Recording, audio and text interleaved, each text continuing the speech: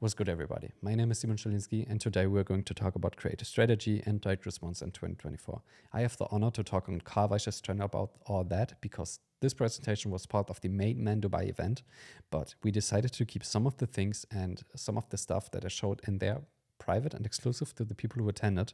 So if you don't want to miss out on that, make sure to join next time. Problem with most of the brands is that they have like a 4-week ads turnaround. They just copy competitor scripts and say something like, oh, UGC doesn't work for me, which is bullshit.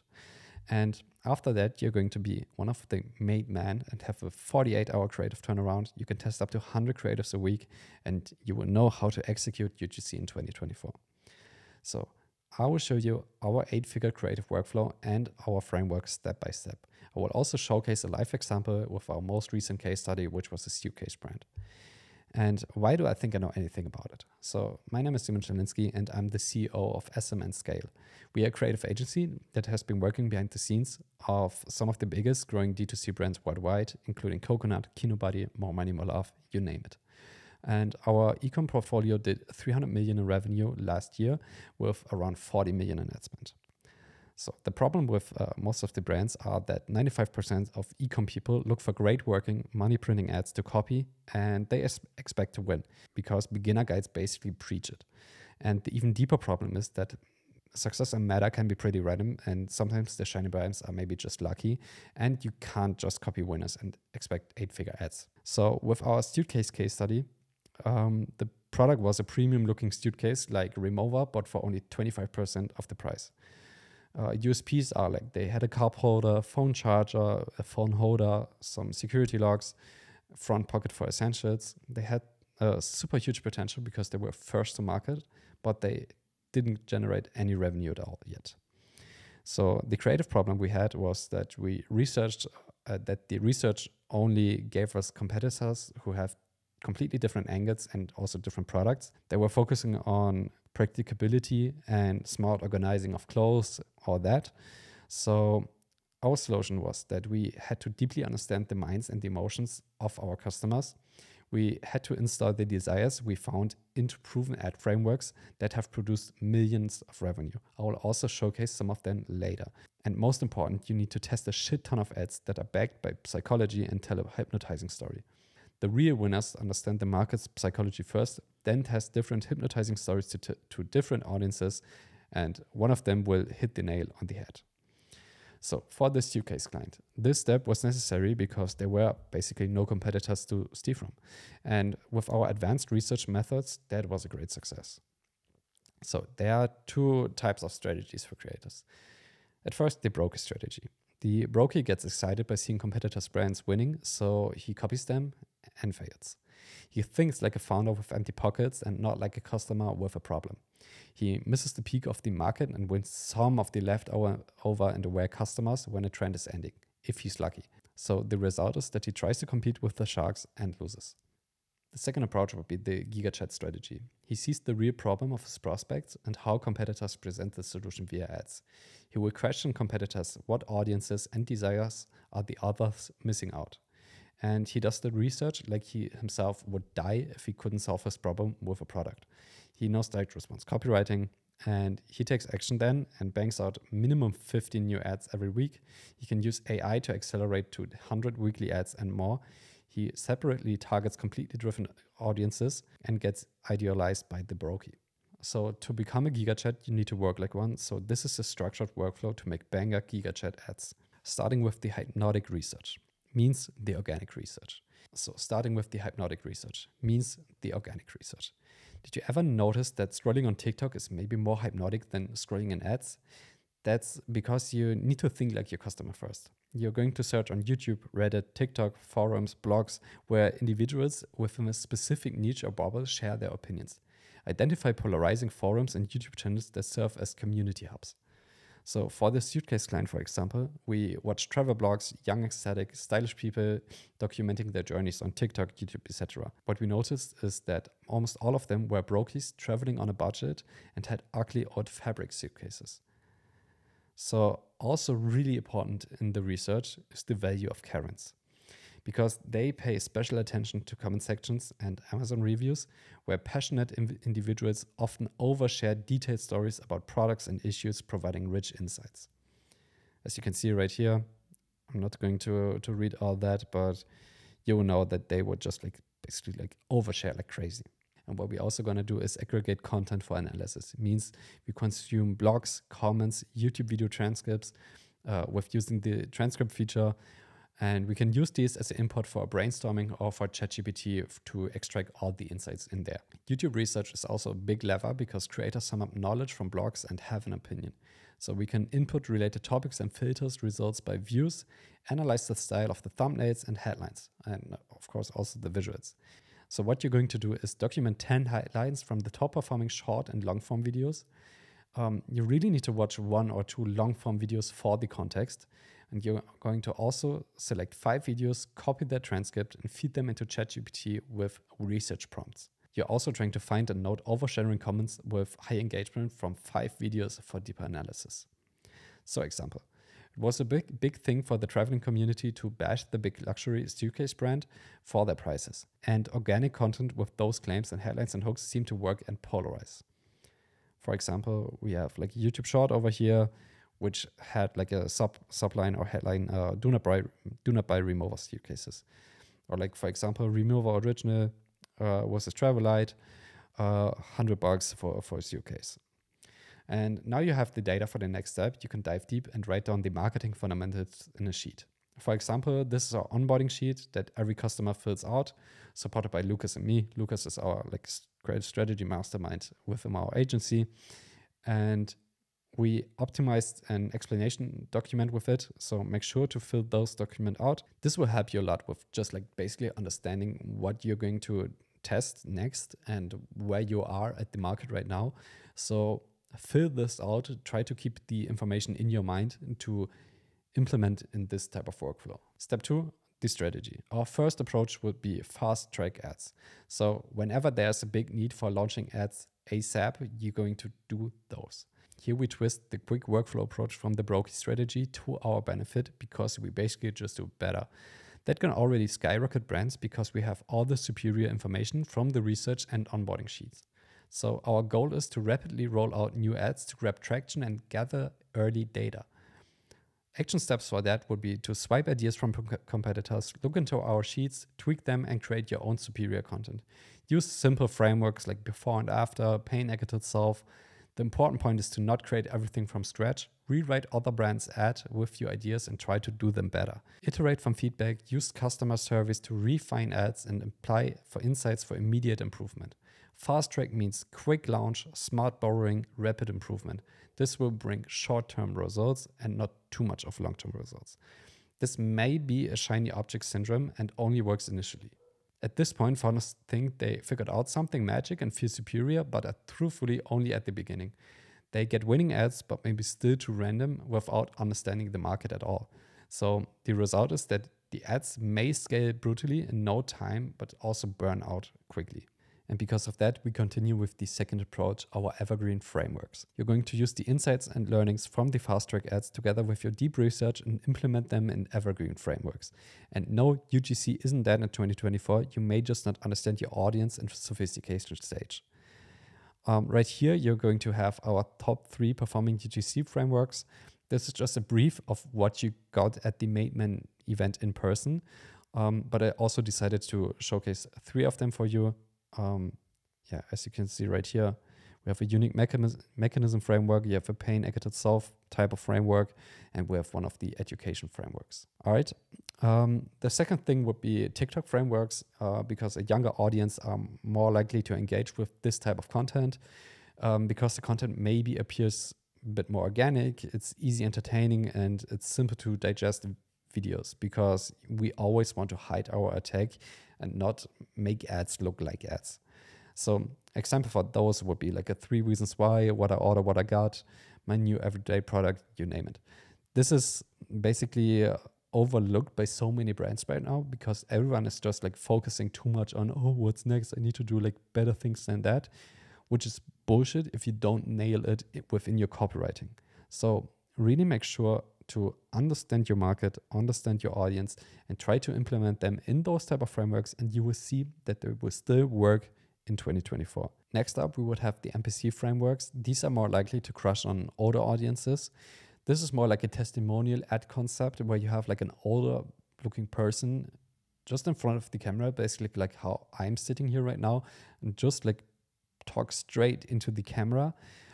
Introduce the product with every USP, have it a bit educational with like a personal story or something. And yeah, for example, like, this problem, this is how I solved it. That's super simple, testimonial-like content. It can work on its own very, very good, but it could also work like combined with your UGC ads and also your direct response ads, which we're going to talk about next, to put in like social proof for your ads.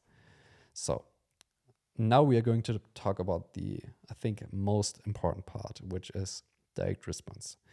This is a strategy focused on extracting immediate action from the audience. So for that, please know what awareness stage is and the market sophistication is. For that, just read Breakthrough Advertising by Eugene Schwartz, and you will basically like understand what I'm going to talk about. But this is like a fundamental knowledge that you need to crush it. The formats we use in our case are VSLs and advertorials. We always try to combine that with some sort of hero figure that is like a authoritative figures in advertising, such as educators for children's products or like a doctor for health products. And it can increase credibility and connection with the audience like crazy. This fits like for products like supplements, skincare, orthopedic products, weight loss products, and mass market items. It's a bit hard to do those on like lifestyle brands like clothing or something, but you can like definitely like give that a try to combine the principles that we are talking about in mostly everything. But for that, as I said, you really need to understand your market. So the achievable outcome and advantage with that is, if you make a 40-minute ad, hypnotizing and use the right psychology principles, you can shift beliefs. That means transforming completely unaware customers into loyal and completely convinced brand hooligans.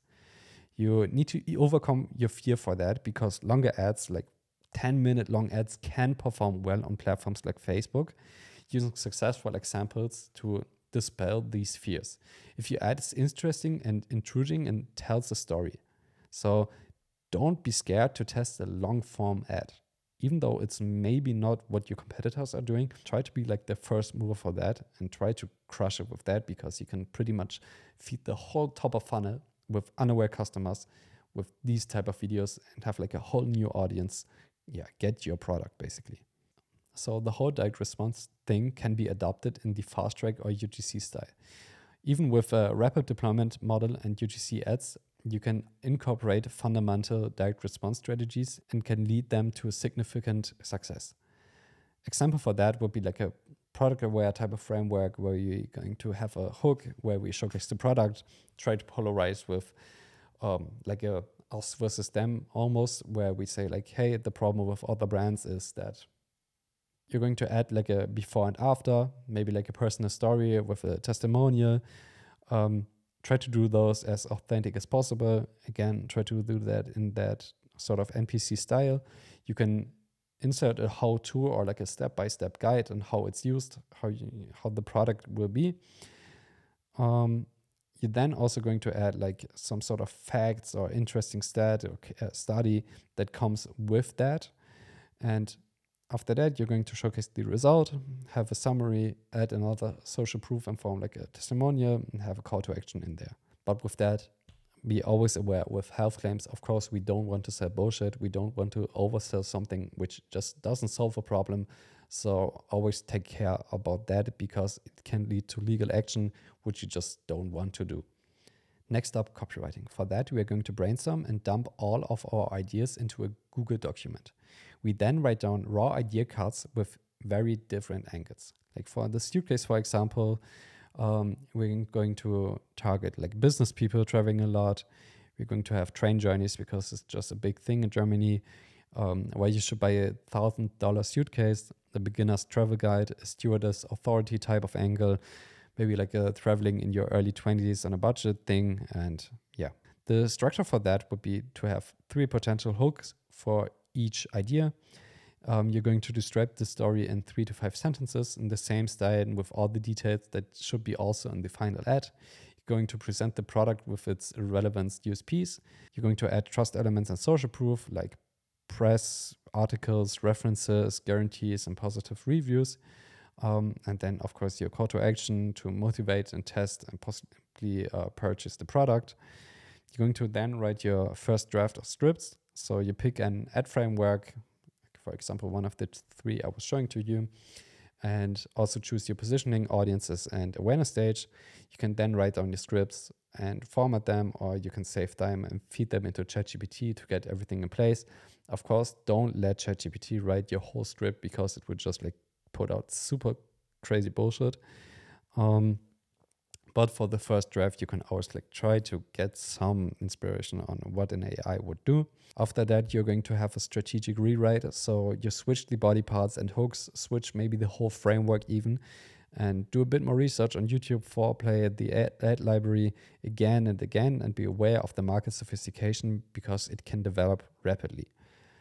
To finalize that, you can improve the readability, you can enhance the entertainment value, you need to ensure that everything is coherent and flows well when read, and also your causality and order.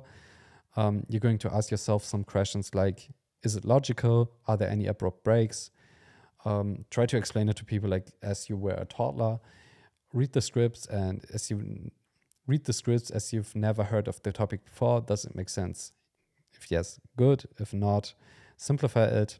Ask yourself toddler-like questions with each sentence. Why, okay, and how, and where, like a child would, and explain it within the copy.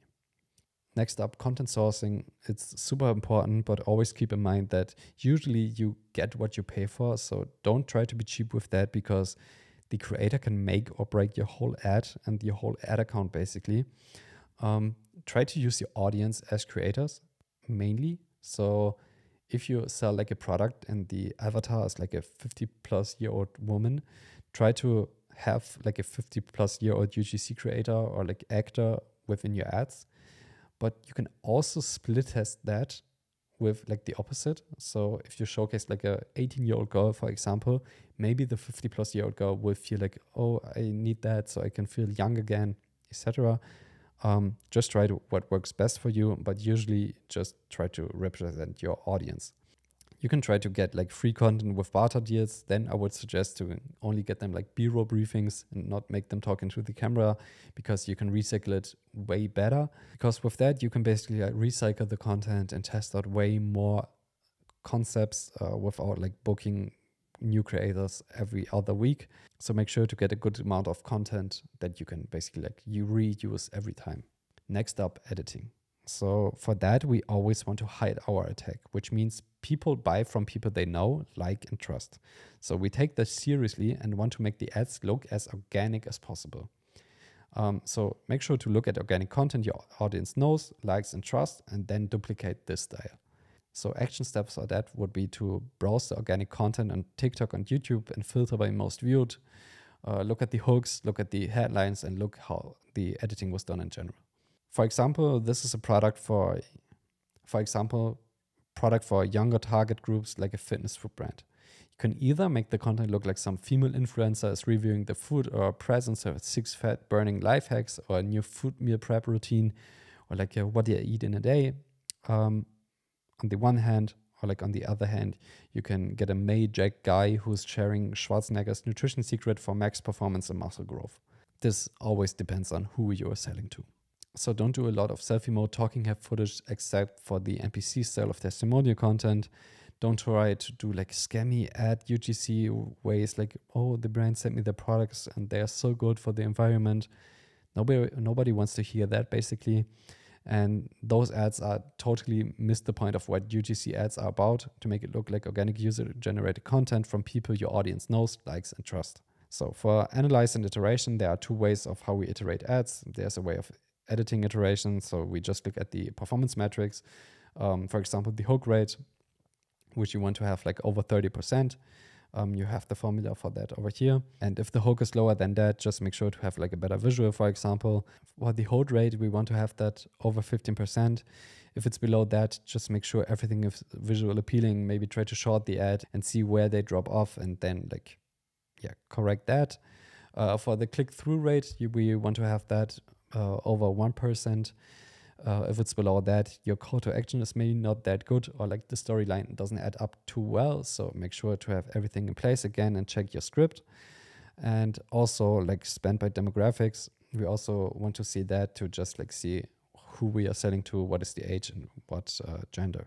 Second way to iterate your ads would be a strategic rewrite again. As I talked before in the copywriting section, try to fix your framework, try to fix your desires, try to fix your audience, test different audiences and make the ad attractive to different people, highlight different USPs to different desires, because Peter Kay once said 99% of the time your ad is not working, it just fucking sucks, and he's absolutely right with that. So make sure to pull your learnings from ads that didn't work and try to make them better, or also like from ads that are working well, try to get your learnings from that and reproduce them into like more banger ads.